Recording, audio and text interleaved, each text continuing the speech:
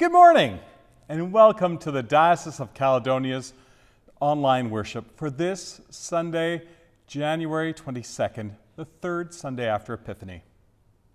I'm David Lehman, Bishop of Caledonia, and the diocese ministers on and with 10 First Nations: the Haida, Shimshan, Niska, Haisla, Gitsan, Wet'suwet'en, Dilkane, Sekani, Cree Indonesia, along with the Métis, a privilege we gratefully acknowledge.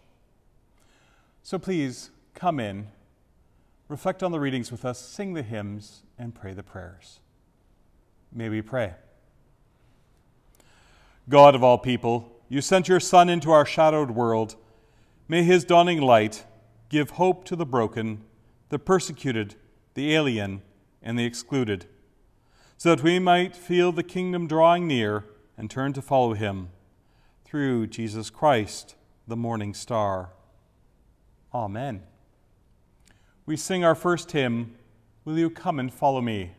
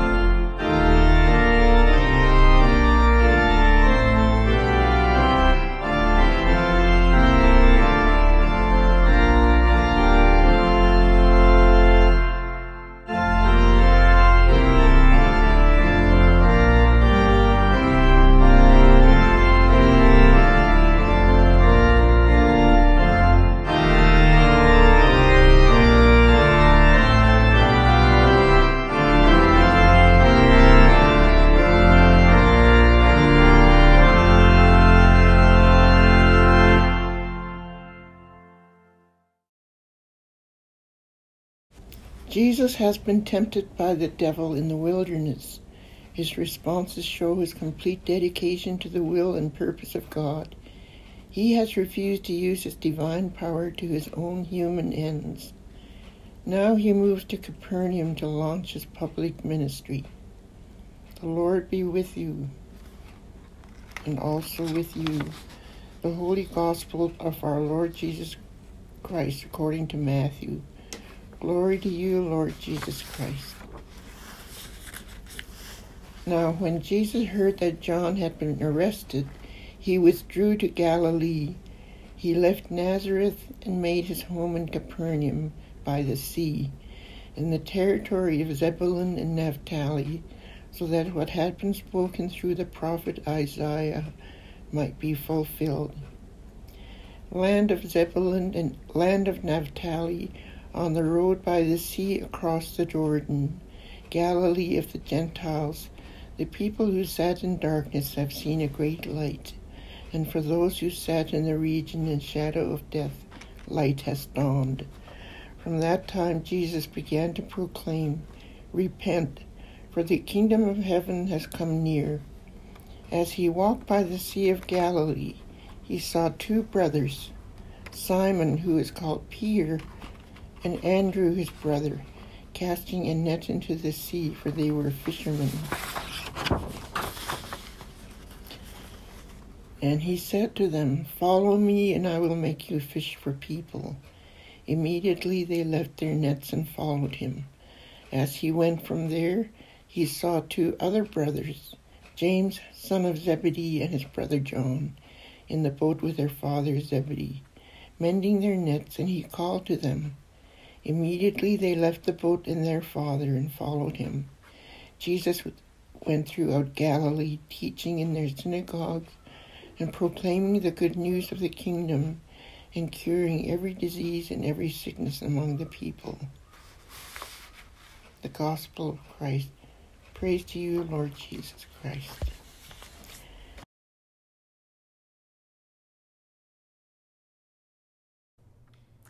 I speak to the name of God, Father, Son, and Holy Spirit.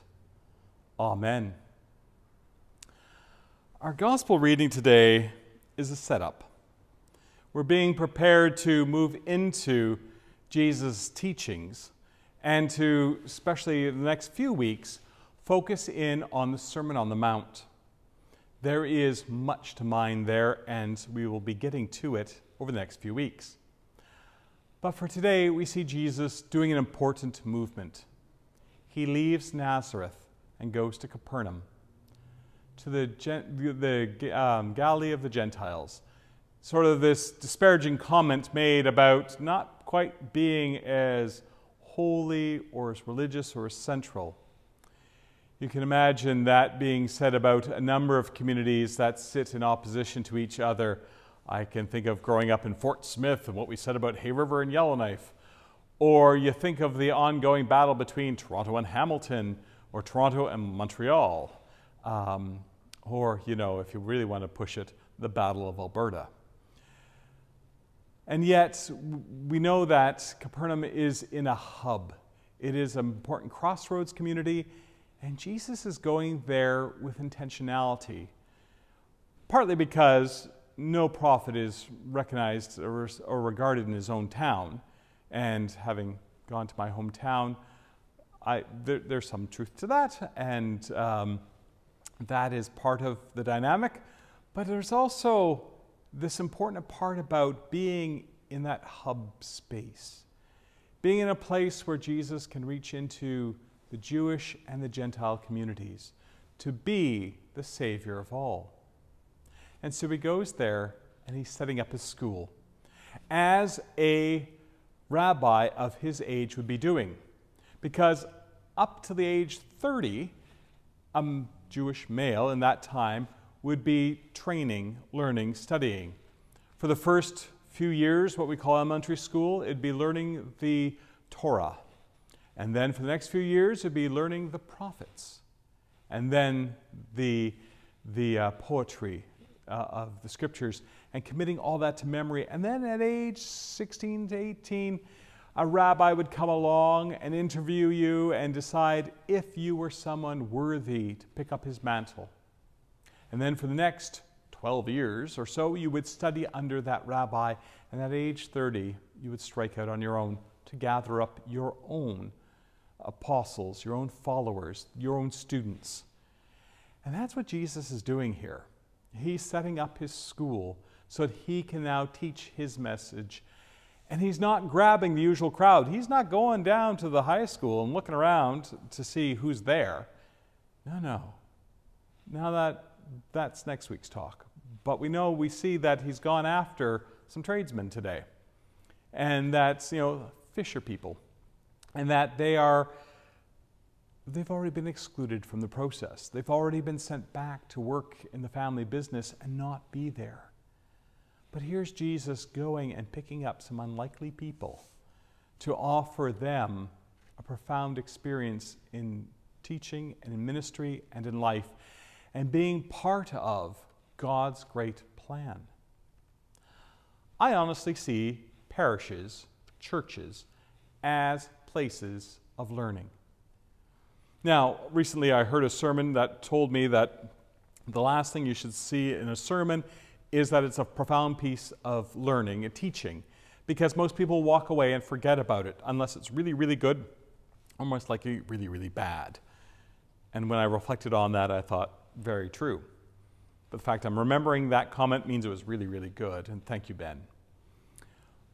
But we have this moment where we need to be more than that. We need to be more than just a Sunday booster shot to get us through the week.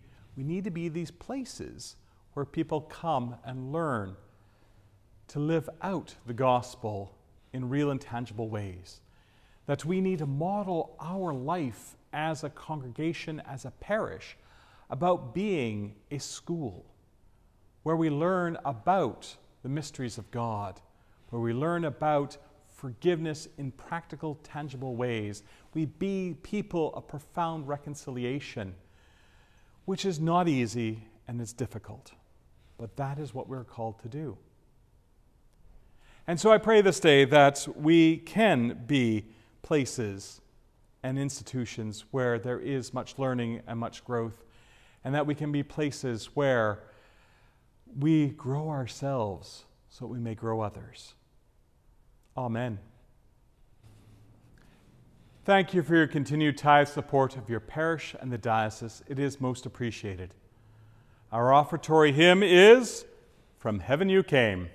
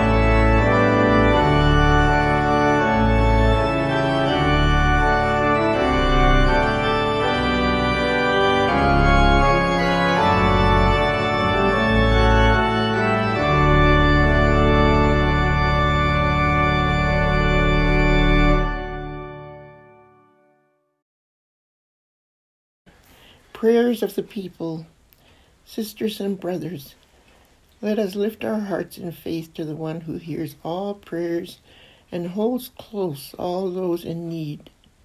In peace let us pray to the Lord, saying, Lord, have mercy. Lord, have mercy. For the Holy Catholic Church throughout the world, Justin Welby, Archbishop of Canterbury, Linda Nichols, our primate, Chris Harper, the National Indigenous Anglican Bishop, Lynn McNaughton, our Metropolitan, and David Lehman, our Bishop, let us pray to the Lord. Lord, have mercy. For presbyters, deacons, and all who minister in Christ, and for all the holy people of God, in the Anglican Communion cycle of prayer, we pray for the Church of North India. In our diocesan cycle of prayer, we pray for the honorary canons of the diocese. Lord, have mercy. For this holy gathering, for all who worshipped in person today, and for all who enter with faith, reverence, and fear of God, let us pray to the Lord. Lord, have mercy. For this country, for all nations and their leaders, and for our communities, let us pray to the Lord. Lord, have mercy. For all those in danger and need, the sick and the suffering, prisoners, captives, and their families, the hungry, homeless, and oppressed, let us pray to the Lord. Lord, have mercy. For those who have asked for our prayers. Do I have to say? Yes. Please name those who are on your hearts and minds this morning.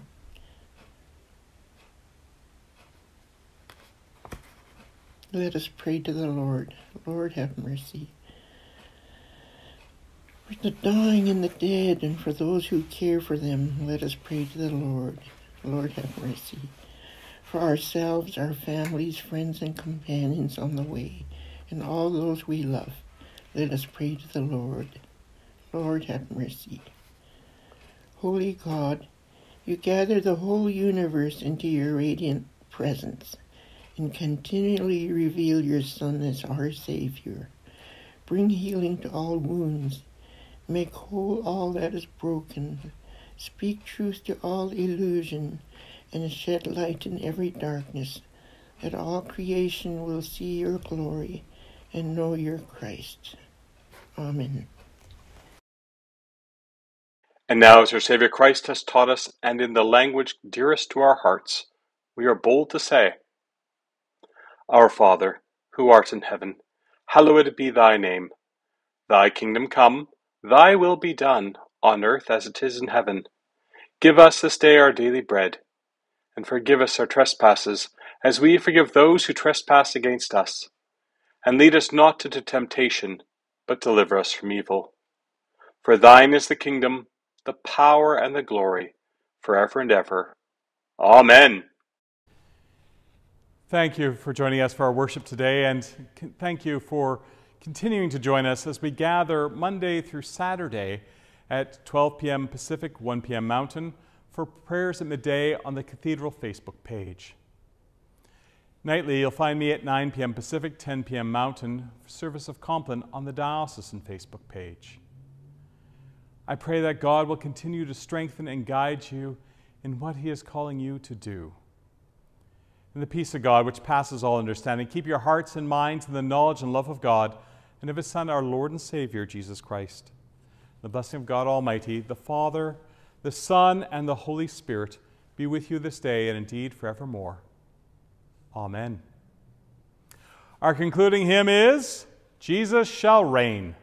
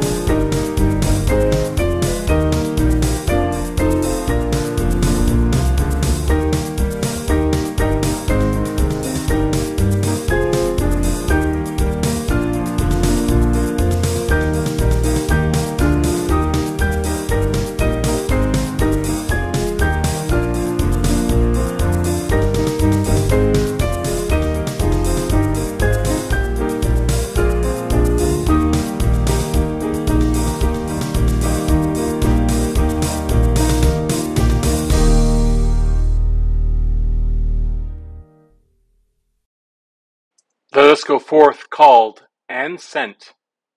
Thanks be to God.